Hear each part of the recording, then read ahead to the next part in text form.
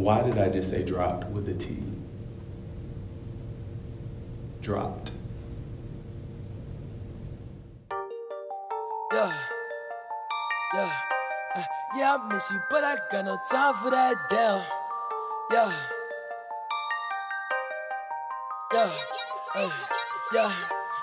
I miss you, but I got no time for that. How could you wish you never? What's up, y'all? I am back with my second video. So first of all, thank you to everybody that liked, shared, commented, subscribed, supported, reposted, screenshot, all this stuff. Y'all really supported my intro video, and I really did not expect that many people to respond to it, that many people to be invested in it. That was so cool to see. So thank you all for that. I really appreciate it, and it really kind of sparked my energy to go ahead and start on this next video, because so many of you already have messaged me and asked what's the next video. Here we go. Also, YouTube, I'm ready to get my check. When does that start? So I wanted to come to you guys today to discuss the Chanel-Pharrell Capsule collection that launches today. It actually started, I guess it's technically Friday in South Korea, but they are opening a new boutique in South Korea, in Seoul, and they are launching this collection along with the opening of the boutique. So they're getting it first. It will go global on April 4th.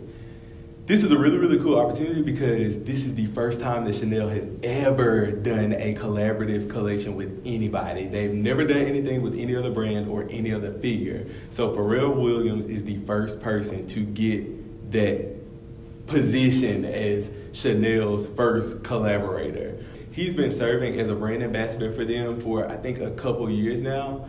He actually was the first man to appear in a Chanel campaign. It was March 2017, he was along with Kristen Stewart and Cara Delevingne, who are also other faces of the brand, and he appeared with the Gabrielle satchel or tote or something, and this was the first time that a man had ever been in a Chanel campaign. So I think that Chanel really likes Pharrell.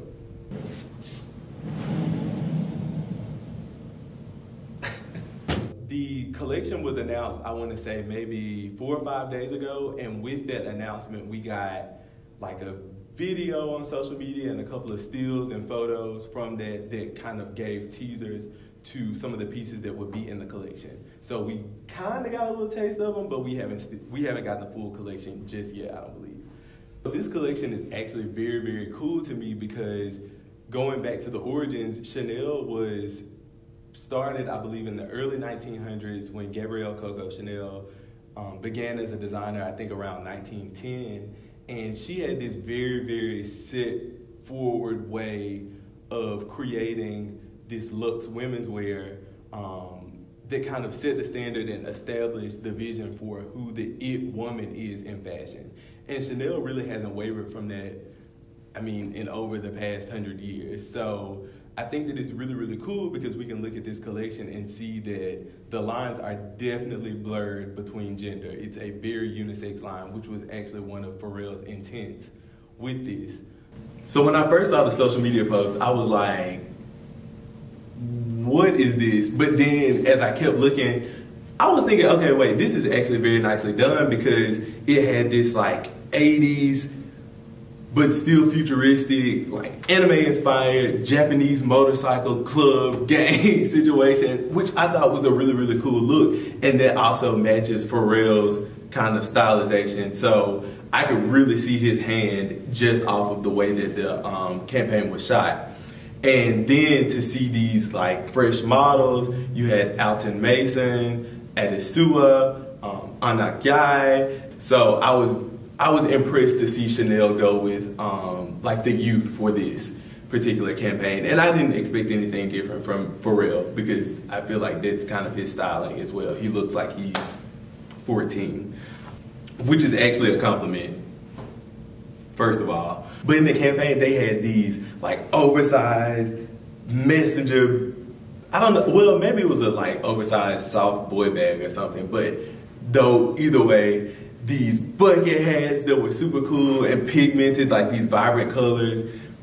The jewelry is on 10. Oh my gosh. So one particular image that I'm thinking about had this like chain situation woven with these Chanel pearls, like the classic Chanel pearls. I'm like, all right, so we're weaving Chanel and Pharrell. Like, it's so cool, and I think it's so nicely done. It's remembering Chanel's heritage, but then also saying, like, I am Pharrell, and so I'm going to make sure that my hand is on this as well. But one thing that I did notice is that Chanel kind of took to the handwork sneaker, which I think is just a thing. Of course, we saw that with Gucci when they did the Gucci Ghost collab with Trouble Andrew on Instagram. And of course, seeing Virgil kind of do his Helvetica stamp on everything. Yeah, so I wasn't surprised that they did it, but then I kind of was like, oh, so we going with the crowd. All right, cool, fine, whatever. We're with the youth. And I think that that's mostly what this collection is about, is seeing what the youth is interested in, what they're looking at, what they're wanting to buy, what they're wanting to wear. Obviously, I can't afford this. I'm not gonna have any of the pieces unless Chanel sends me one, or unless Pharrell sends me one, or unless God comes down and hand delivers me a nice check to then order this online, but I'm not gonna have any. And it's okay, and I've accepted that. So I will say that the collection is very accessories driven, but we did get a few garments in the photos and video. We had a couple of shirts, I think, a couple of hoodies, and maybe some jackets. And I will say that Pharrell did a really good job with keeping some of the kind of key codes to Chanel design, such as like there were, you know, the 5 was on a lot of things. I want to say maybe the hoodies. And I feel like I saw a jacket that had like either some pearls or some like beaded applique and like embroidery on there. So I think that he did kind of remain aware of some of the, you know, I guess historic or traditional design techniques of Chanel, which was important. I think that he did a really good job at design. I'm actually ready to see the pieces out on the streets. I'm ready to see some street style photos. I'm ready to see celebrities out and about in them. I know if I were a celebrity, I would definitely already have my stuff. Like for real, y'all have already seen the sneakers posted on my Instagram already, hands down.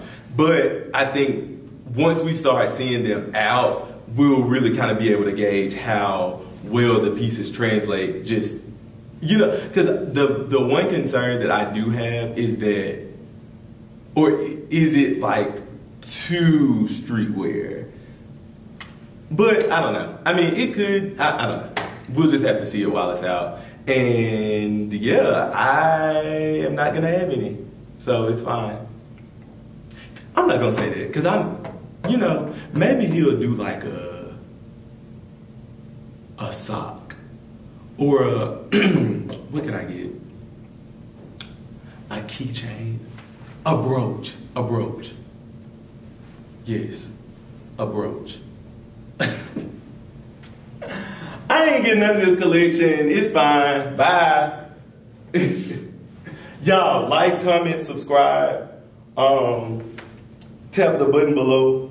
I don't even know what the button below is. I just feel like people always say that. Hit the button below. And yeah, comment, give me some suggestions, because I don't know, I feel like I'm just about to be on here talking, which is fine. If y'all want to see me talk, if y'all want me to come up with stuff, I definitely will.